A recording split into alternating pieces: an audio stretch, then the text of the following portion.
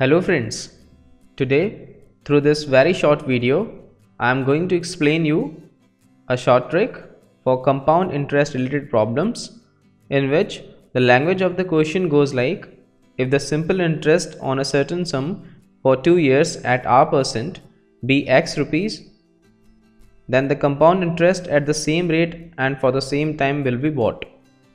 To solve this kind of question, we have a short trick, that is compound interest for 2 years is equal to rate plus 200 upon 200 into given SI.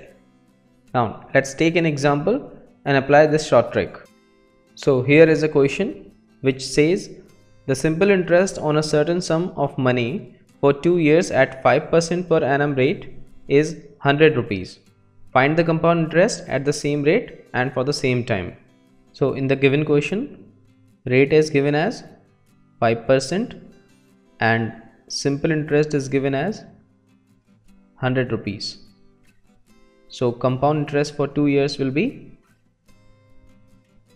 rate plus 200 upon 200 into given SI, and this will give us 5 plus 200 upon 200 into 100, and by solving it we get 102.5 rupees, and that's the answer. Wasn't it simple? Now let's take another example and see whether this trick works or not. So here is another example, the language of which says the simple interest on a certain sum of money for 2 years at 6% per annum is 300 rupees. Find the compound interest at the same rate and for the same time. So let's once again note down what's given here.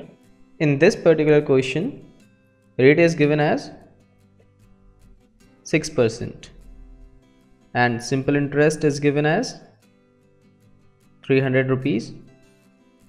Therefore, the compound interest for 2 years will be R plus 200 upon 200 into simple interest, and by putting the values we get 6 plus 200 upon 200 into 300, and by solving it we get 309 rupees.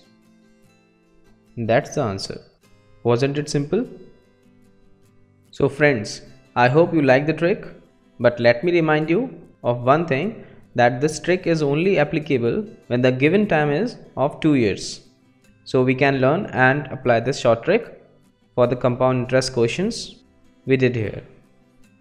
To learn more such tricks, you can visit our website, that is www.smartkida.com, and you can also follow us on our Facebook fan page, that is www.facebook.com/smartkida.